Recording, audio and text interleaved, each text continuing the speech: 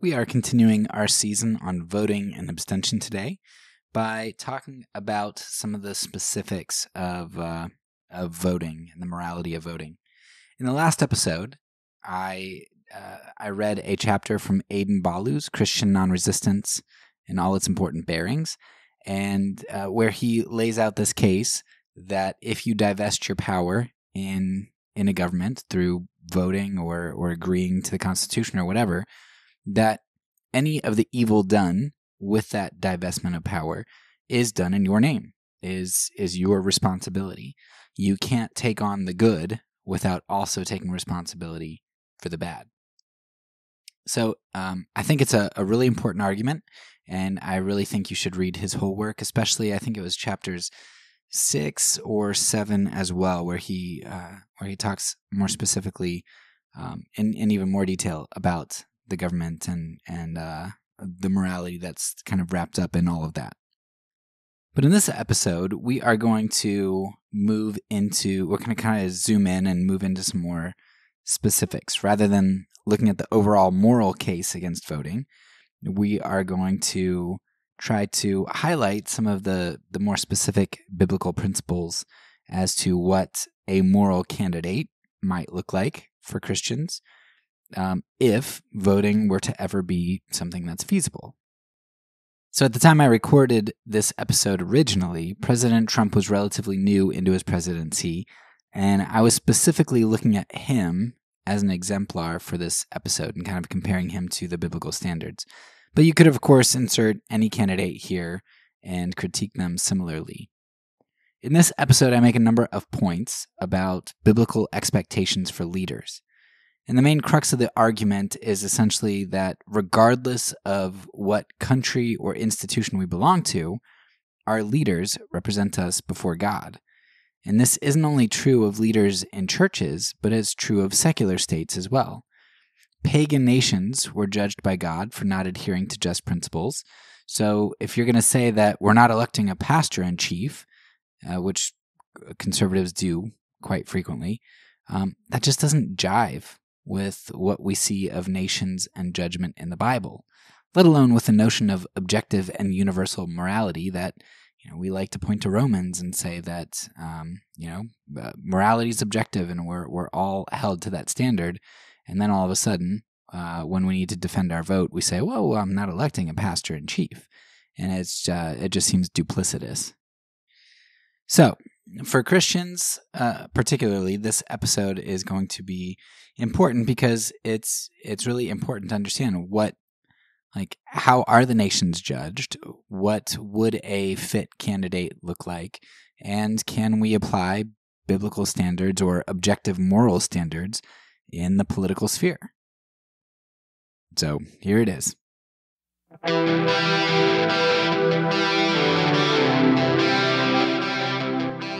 Welcome back to the Fourth Way Podcast. We are continuing our discussion on consequentialism by discussing our final moral conundrum, which is about the morality of voting for a lesser of two evils. And for me, this is really the climax of the discussion because it is what set into motion my discovery of consequentialism in my life and how consequentialism has really been a central ethic to not only my own life, but to the lives of most people in my culture. And maybe even a central ethic for just humans in our sinful condition in general. Hopefully, I will be able to draw in a lot of what we've talked about so far in the first 8 episodes, where I discussed some of the theological and philosophical issues, and then uncovered consequentialism in my own life and looked at specific conundrums, so that you can really understand the consequentialist ethic and what it looks like as we've identified it in many different areas so far. And I'm also excited to discuss this topic because it seems to be one of the topics where we are particularly blind, as politics is more than just a means or a tool for us. It is really an idol for most Americans. It's something that we put our hope in. And I think that whereas you might never have to lie to save anybody's life, and while you probably won't have to deal with an ectopic pregnancy, you will have to deal with the morality of voting and how we go about making decisions like that. So let's jump into the discussion. But first, I want to preface the episode with a few things. I first want to recognize that there is much more gray here than with some of the previous issues. I think on conservative Christian logic and the pro-life logic, I think the case against the morality for ectopic pregnancies, aborting in ectopic pregnancies, I think it's hard to have a pro-life logic and say that that's okay.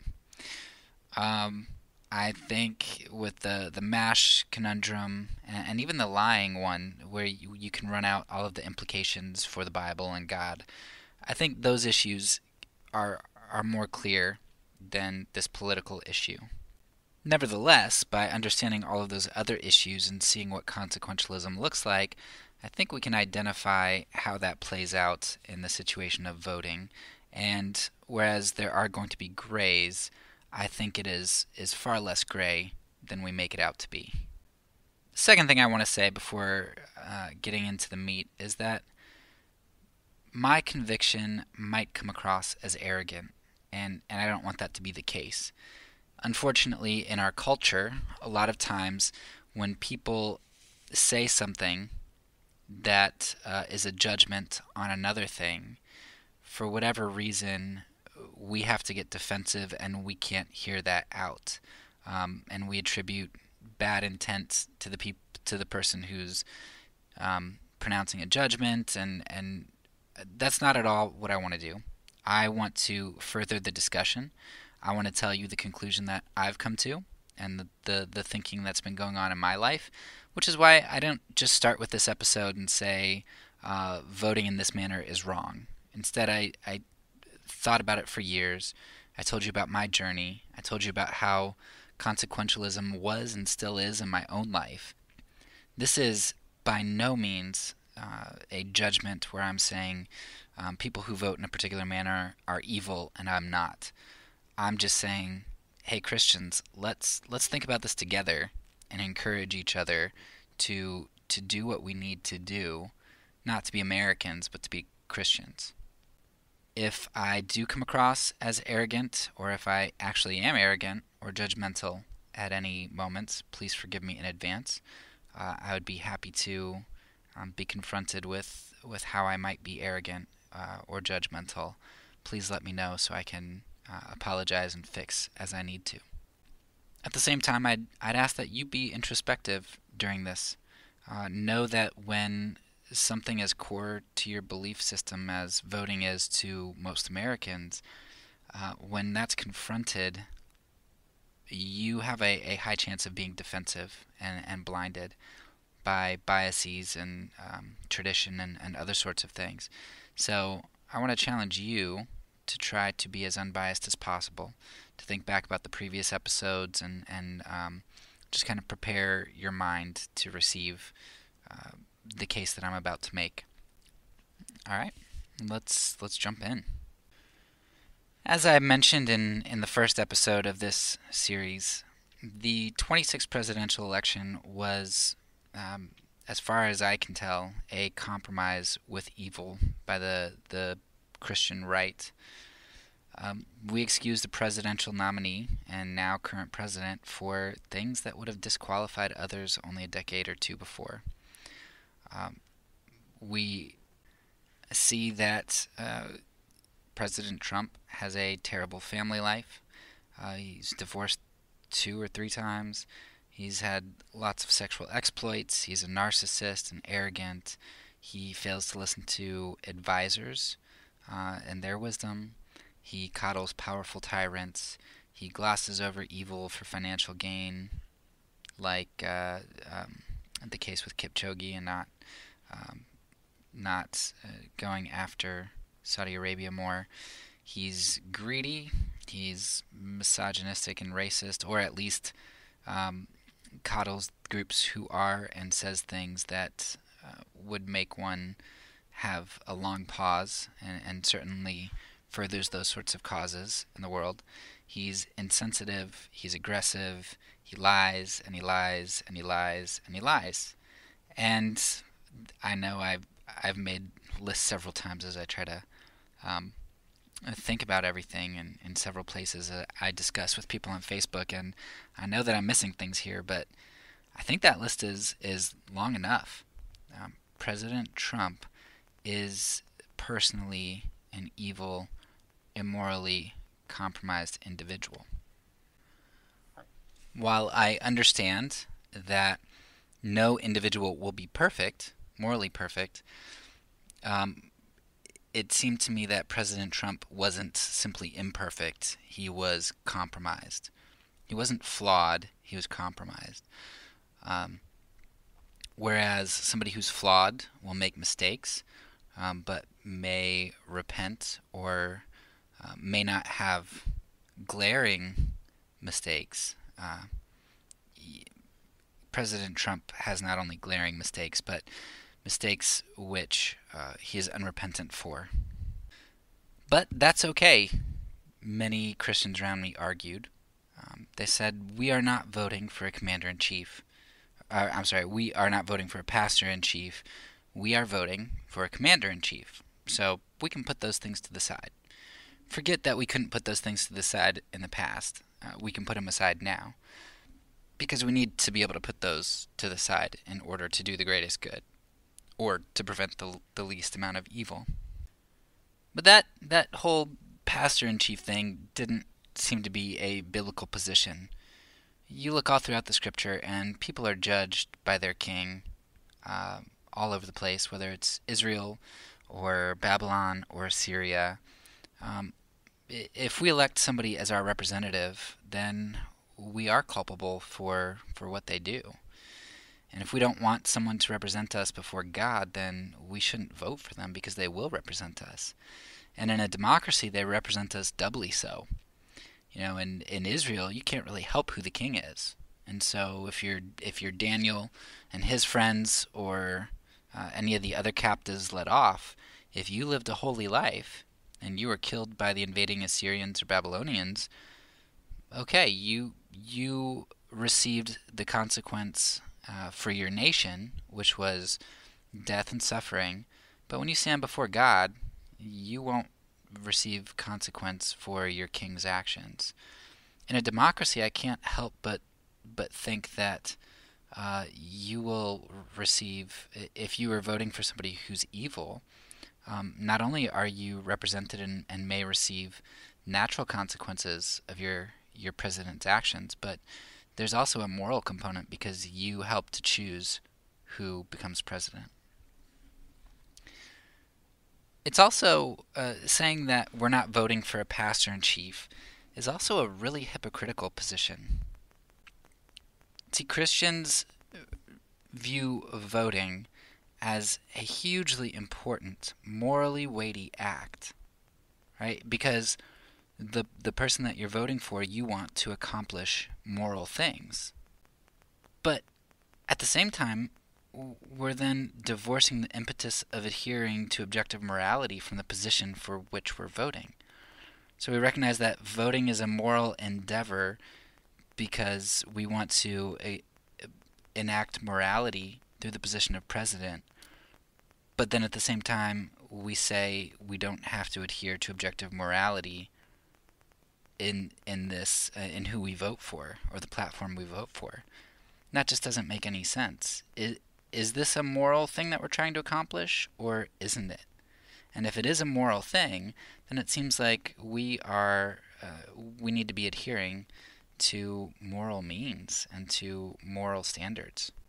So the religious right views politics as a moral sledgehammer, yet the gross immorality of a leader and platform aren't disqualifications for our promotion of these individuals and platforms. It's a double standard. It's a moral convenience.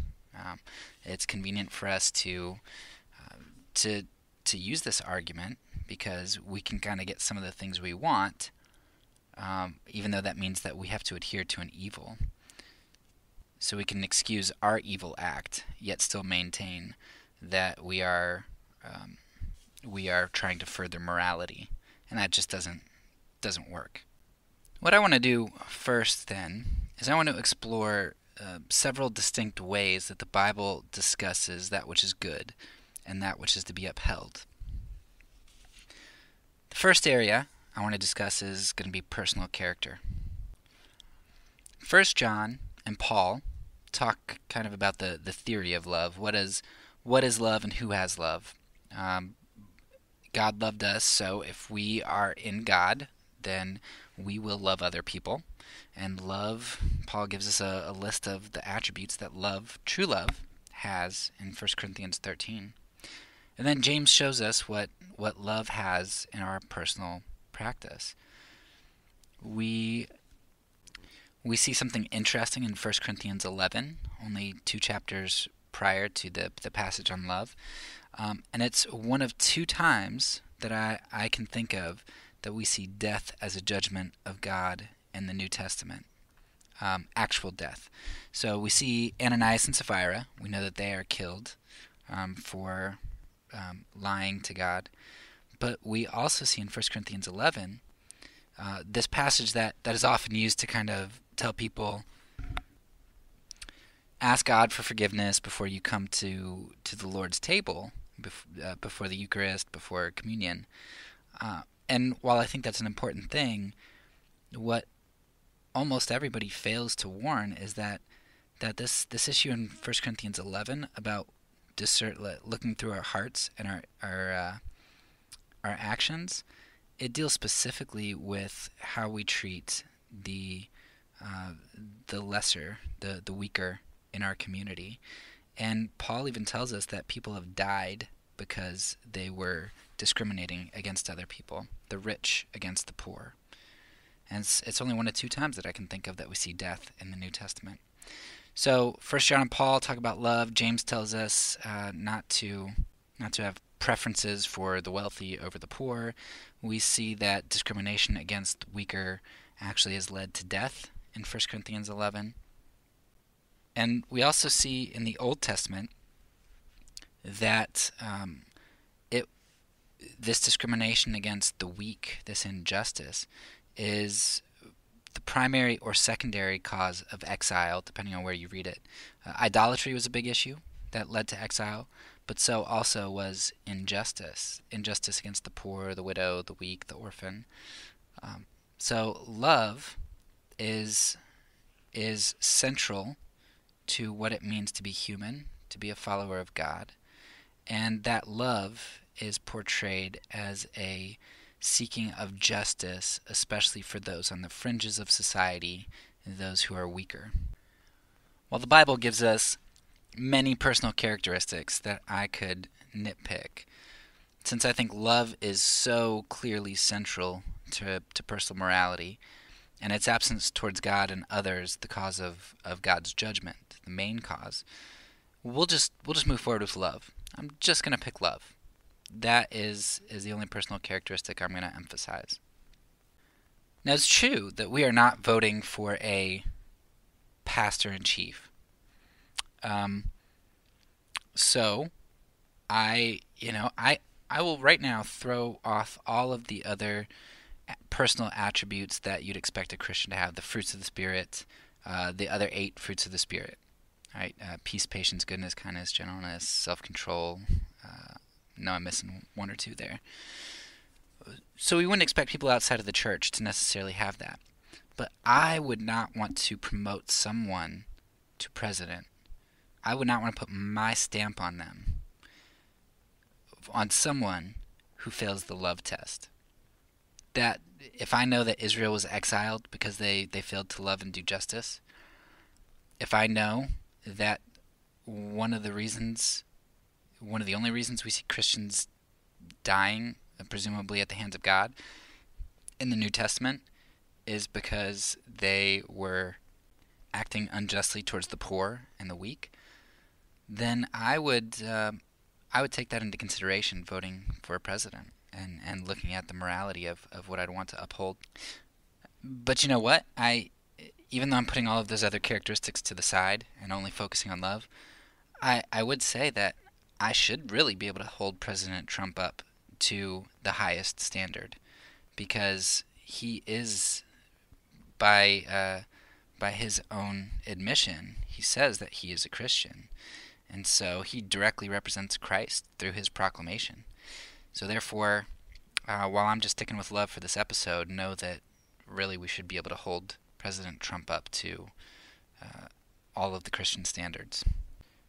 Beyond the mere personal aspect of what we find being important for leaders and morality in the Bible, there are these characteristics of leaders of God's kingdom. Now, I recognize that our president doesn't necessarily need to be a Christian, even though they do represent us.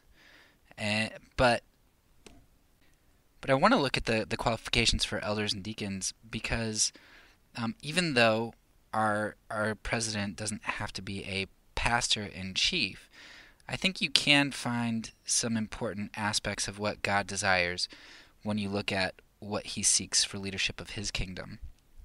It's sort of like a lot of conservative Christians will have a significant problem with homosexuality. And you do find, I think, 2 verses in the New Testament that seem to speak directly against homosexuality. But one of the main arguments that they're going to use is you have several laws in the Old Testament, I think maybe 2 or 3 places, which discuss the abomination, I think that's the word it uses, the abomination of temple prostitution or homosexuality. And so we kind of use the Old Testament law, even though we are no longer in Israel and we're not in that civil government. But we say, hey, look, God shows us the types of things he finds important in the Old Testament, and God still has the same character today, so we would expect that this would still be sinful for humans, even if it's not part of our law. So I'm going to kind of say the same thing here. All right, presidents don't have to be elders or deacons. They don't have to be our pastors in chief. But I would think that God shows us what he seeks in elders and deacons. That's probably the types of things that I want to seek in a president too. I mean, the more things I see in a president that are like these lists, probably the better off I'm going to be, because these are the kinds of things that God thinks good leaders would have. And if morality is objective, it would seem kind of odd that God would think a good leader in the church should act differently than if he were a leader who's a Christian as a president. In 1 Timothy 3, we get an elder list, and it says they should be above reproach, husband of one wife, sober-minded, self-controlled, respectable, hospitable, able to teach, not a drunkard, gentle and not violent, not a lover of money, manages their own household well, not puffed up with conceit, and well thought of by outsiders. We could focus on a lot of the attributes from that list, but I'm going to focus on 2 here. There are 2 which are linked with the devil. Being puffed up with conceit is linked with the condemnation of the devil, and not having a good reputation to outsiders is linked to being a snare of the devil. So even if you're like, well, we don't have a pastor in chief, so if they're not hospitable or able to teach, that's okay. They don't have to be. But if you're puffed up with conceit and have the condemnation of the devil, and if not having a good reputation to outsiders, especially if you're a self-proclaimed Christian, if that's a snare of the devil, then that seems like those are 2 pretty big issues that would be problems if the candidate you're voting for is going to be guilty there. All right, so we focus on 2 areas so far: the character of leaders in God's kingdom and the personal character of individuals. And while I think maybe the personal character, the attribute of love, I think that's pretty weighty. Um, the character of leaders in God's kingdom, maybe not so weighty, but still interesting.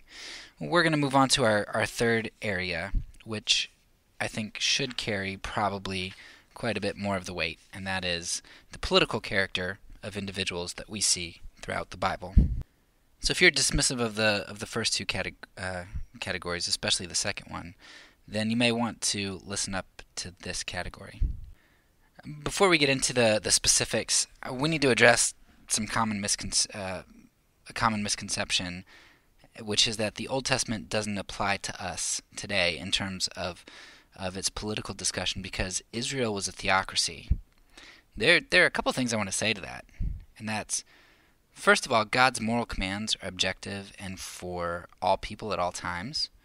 Other than sacramental and civil laws that are which are specific to Israel, God's moral law is always applicable. And even in many of the sacramental laws or the civil laws, we see that they are a means to show and help us adhere to God's higher moral law. So, for instance, there's the Sabbath, which we don't necessarily want to make a national law, but that has helped us to recognize the importance of community and others in God's kingdom. Beyond the fact that God's moral commands are objective, we also see God judge nations outside of Israel. So it wasn't just Israel, the theocracy, that God held to certain moral standards. God held other countries, nations that we see specifically, who are judged for their immorality. We see Canaan, Assyria, Egypt, and Babylon.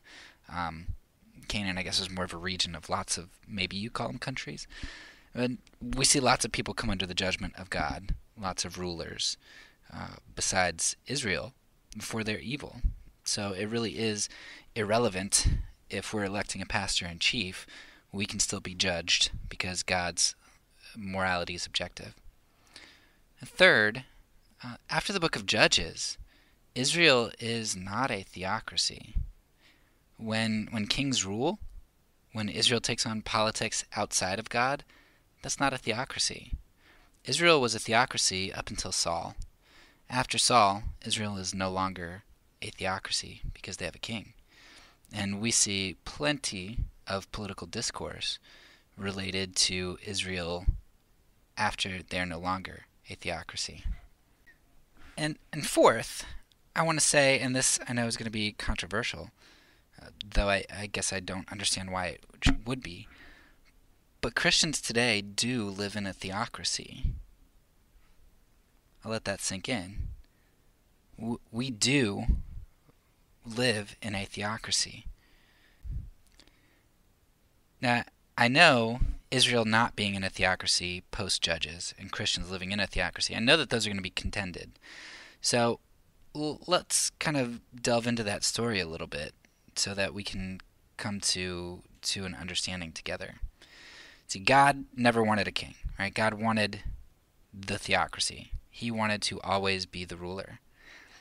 When Israel was granted a king, God did maintain authority through the prophets, and he expected compliance with his law, but he expected compliance with his law to all nations, and in fact, he sent prophets to other nations too.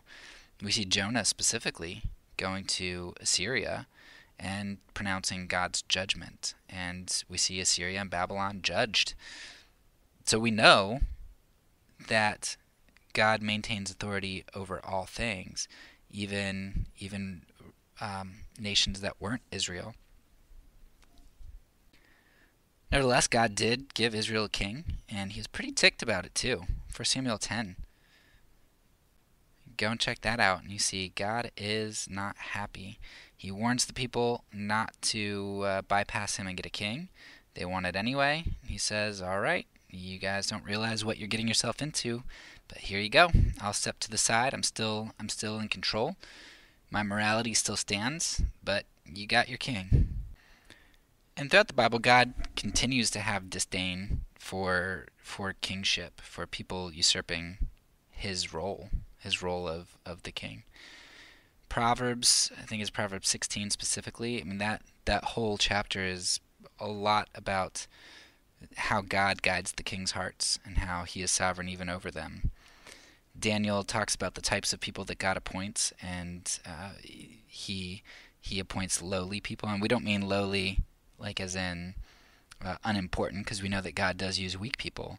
We're talking about base people, like debased people, people who are. He allows wicked people to rule in His providence, and He brings good out of it. So we keep traveling through the Old Testament, and we see that God has stepped aside because of the hardness of His people's hearts, and there is no theocracy from Saul on, though God plays an important role in Israel throughout the time, but largely through the prophets. But the end goal for God is not to leave Israel and the world in despair. His goal is to appoint His everlasting ruler. And that everlasting ruler is Jesus Christ, and He fulfills all roles: prophet, priest, and king. Read any of the Gospels, especially Mark, and you see that the kingdom was brought with Jesus. It's not future, it is current. And yes, there's a future aspect to it, but Jesus has brought the kingdom now.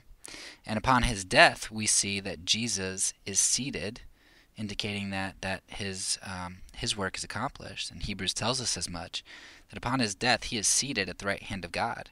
In fact, He tells the Pharisees, before His death, He says, "Today you will see the Son of Man coming on the clouds, or ascending on the clouds." And essentially He tells them, that's from Daniel, I believe Daniel 7 or 9.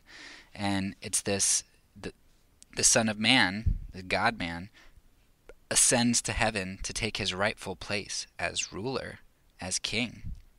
And Jesus says, today you're going to see that, right? And that's right as He's going to the cross. So Jesus is king and ruler now. Ephesians tells us that He is reigning in power now and gives us all heavenly gifts. 1 Peter affirms Christ's rule. We are subjects to His kingdom, and we obey and submit to Him.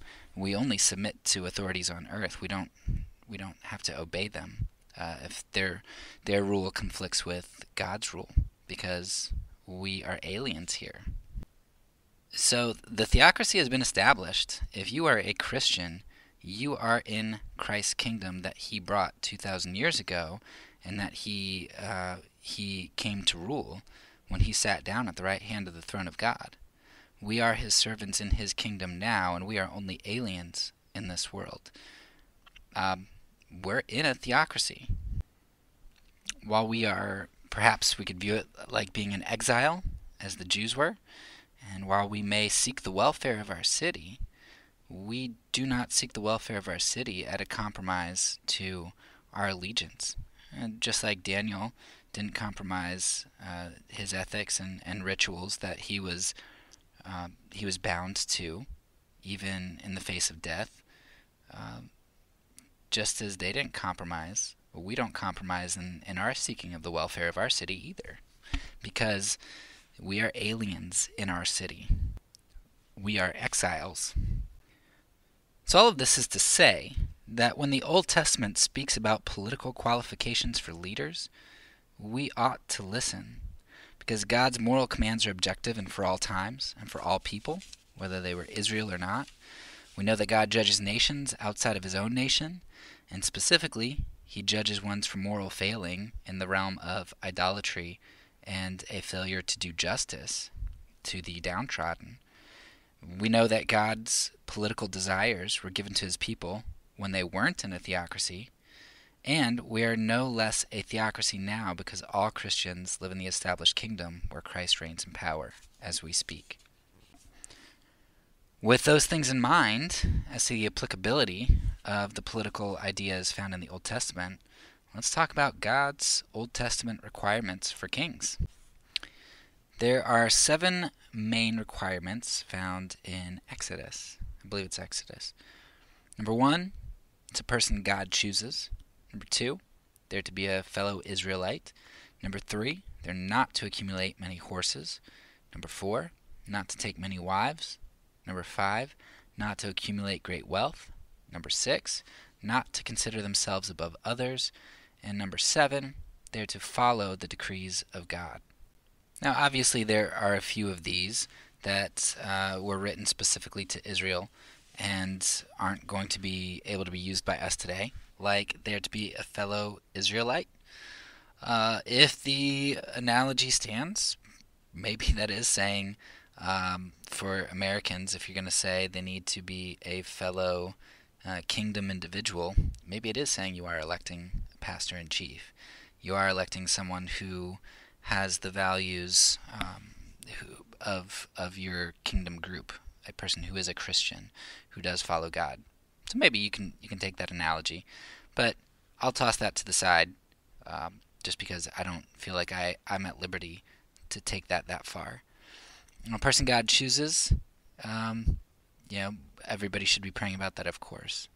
But let's take a look at the next couple, because most of the rest, I think, you can carry over pretty easily. Number 3 was not to accumulate many horses. And Israel was not supposed to have a standing army. We actually see David get in pretty big trouble for taking a census to identify how powerful he was. God was pretty upset because kings were not supposed to have many horses, and they weren't supposed to go back down to Egypt to buy horses or chariots. And that was to say that a lot of times Israel, when they needed an army, they had to call everybody up and get people from the tribes. And even when they did that, they said, hey, if you just got married, if you just planted a vineyard, just stay back. Like, don't come and join. Because the point of Israel was to rely on God. It was not to trust in their might and to have a standing army. And we see that in the lack of accumulation of horses. Not take many wives. Part of that was, we know, I believe, with Solomon, that wives could be enticing. It could entice leaders to other gods, because if you're taking many wives, some of them are probably coming from other countries as political gestures, and they can lead you into idolatry. So, number 3, I guess maybe you'd say warmongering. Number 4, the issue is idolatry. Number 5, not to accumulate great wealth, and that could be, God does warn about having kings and saying that they're gonna take your boys and make them slaves. They're gonna take your women and make them wives. They're gonna tax you. So the accumulation of great wealth likely means that they're not doing good for their people, but they're taking advantage of their people. Number 6, not to consider themselves above others, and that is in line with our passage on elders, which views that as a condemnation of Satan when you elevate yourself. And then 7, follow the decrees of God, which is pretty self-explanatory. So those are some of our specific issues with leaders and some of the things that God expected of good kings. And then we can also take a look in Proverbs 16, because our episode's going to be long enough. I'm not going to read that, but I would challenge you to read Proverbs 16 and notice the things that are good and the things that are bad there and the things that kings are supposed to be doing. And also notice, and this is really important, that it sort of echoes Romans 13, because the point in Proverbs 16 isn't that, if you don't pick a king, God isn't in control, right? If you don't pick the right king, God is in control regardless, right? The mind of man plans his way, but the Lord directs his steps. And that's essentially what Romans 13 says too. Hey, look, God establishes kings, he orders them. You don't need to worry about them. They have their function, but God is ultimately sovereign. So it's about God's sovereignty even through whoever becomes the leader. Okay, so those are basically all of the categories that we'll take a look at in the Bible. Personal issues, the types of leaders that God wants to see for his people, his church specifically, and then general political guidelines for Israel and other countries, through his kingly desires in Exodus and through other desires we see in Proverbs 16. Now here's the Christian's conundrum as we discern all of this. We don't want to be ineffective or escapist, but we want to obey God and we don't want to be immoral.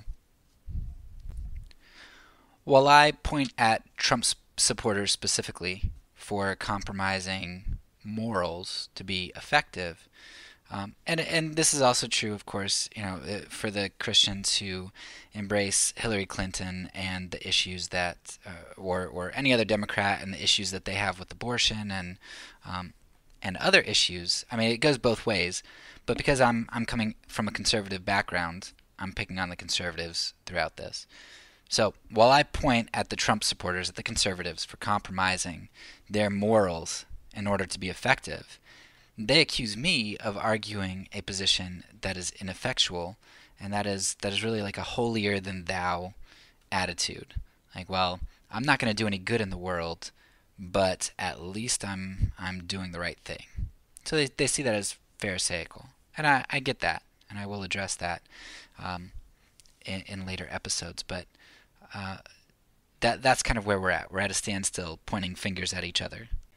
So if you can just hold off for another episode or two until I get to the pharisaical counter rebuttal. Right now, what I just want to say is that I want to highlight the untenable double standard held by those who have elevated effectiveness above holiness. Before I defend my position, I want to tell you why your position has some big problems. Here's the main dilemma I see. How can it be argued that we should dismiss biblical morality on a religious, personal, governmental, and societal level when electing a candidate or party? Because if I don't accept moral compromise, then I will compromise myself by not advancing some personal, religious, governmental, or societal morality. You might want to rewind that and listen to it once or twice more. But here's a summary. Here's what they're saying. I need to compromise my morality to advance morality. That doesn't work. That doesn't make sense. You don't compromise morality to advance morality. It's not even a paradox. That's nonsensical. We call that immorality. So here's another way to kind of look at it. The conservatives want to say that my position is wrong for refusing to divorce objective morality from the means, right? That's what they want me to do. They want me to say, well, we can use evil means. I'm going to put objective morality to the side. Okay, I'll use these means. And then, my guy got in. I'll bring objective morality back. Now that's what we want to accomplish. So they want me to put it to the side for a bit, so that I can use means that are convenient and effective and good for controlling. Conservatives are essentially saying that if we don't get a lesser evil in who can give us a better environment where objective morality can be advanced, then we can't be moral in the means, right? So we have to get to good ends in order to then be able to live out good means. We don't do it in reverse. We don't always have good means, even if those don't lead to good ends. It's consequentialist. And of course, I know that we live in a fallen world, but the question is whether we are to then live fallenly. And, another question is objective morality so important that we're willing to sacrifice morality itself to achieve it? And is that even possible? Does that even make sense? Is that coherent? No, it doesn't seem like it is. We're not to live fallenly in a fallen world, and we're not to sacrifice morality to get morality. Those things are just incoherent. But that's what I'm told. That's what Christian conservatives are telling everybody that we have to do.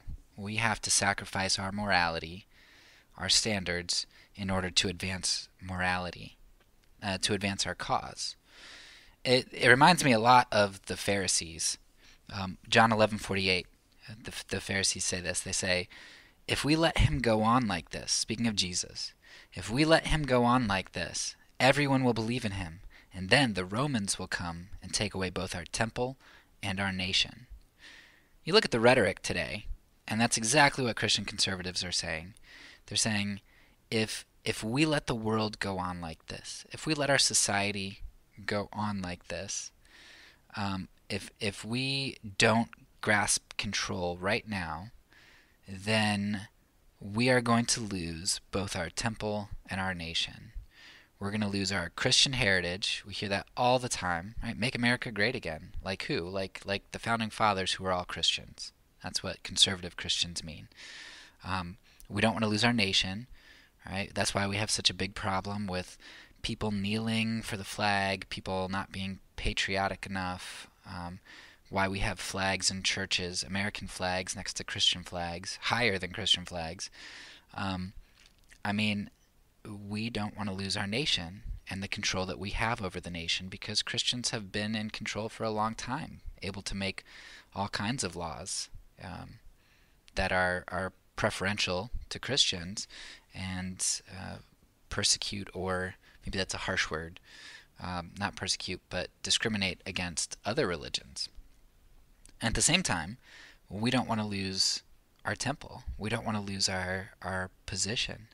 We don't want to lose tax exemption, which I'm not sure why the church has in the first place, but that's another discussion. But we don't want to lose tax exemption. We don't want to lose the hold that we have over power. We don't want the Ten Commandments to be taken out of courthouses, because we like having pieces of Christianity all over the place in people's faces, because we are a sacralist society in which we think that if we have these pieces of us all over the place in people's faces, that's kind of a sign that we're Christian, and that's important. So we're just like the Pharisees. We prioritize the temple and the nation, not realizing that what's best for our nation and what's best for the church isn't to be sacralistic, or to be a sacral society. And we feel like we have to maintain control at the cost of holiness and morality.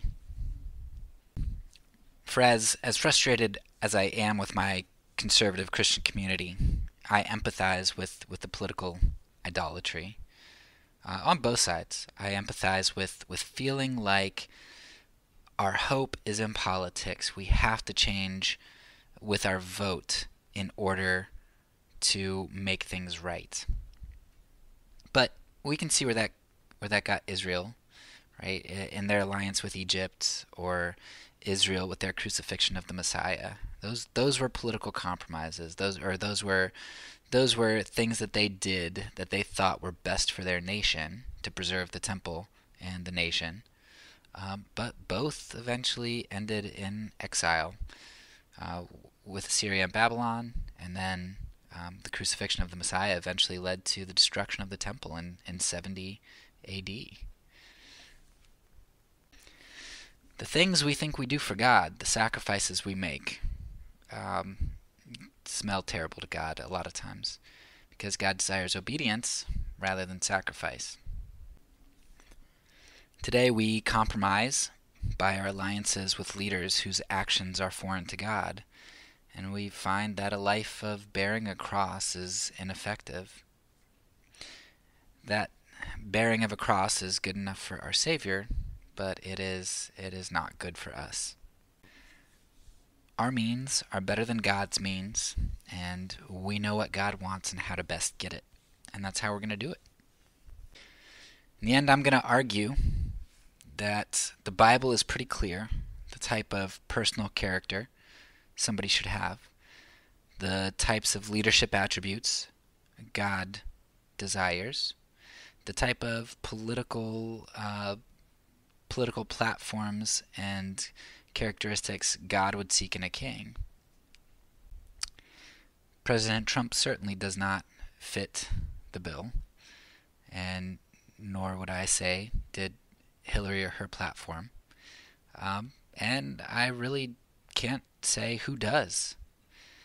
And that brings us into some important questions, and I would refer you back to the Romans 13 discussion that I had in season 1 on nonviolence. I believe episodes 12 and 13. In episode 13, in part 2 of the Romans 13 series in particular, I discuss kind of the extreme implications. What if you can't align with any person or party? Does that mean that you don't vote? What are the implications there? And I want to do a couple episodes on abstention from voting. I think that would be worthwhile. But at least in that Romans 13 episode, I discuss a lot about if you couldn't find yourself voting for any person or any party, what does that mean for the church? What does that mean? And I don't know. I think there is gray here. I don't know what party or person would be legitimate to vote for. But I think it's one of those things you can see which people for sure are not good to vote for. And Trump is certainly not just flawed, he's compromised. So those are my 2 cents. Hopefully this makes sense in the grand scheme of all of the consequentialist discussions that I've had leading up to this point. I look forward to talking about rebuttals next to show how this isn't escapist and this isn't pharisaical. And hopefully you'll hear me out on those. So that's all for now. So peace, because I'm a pacifist, and I say it, I mean it.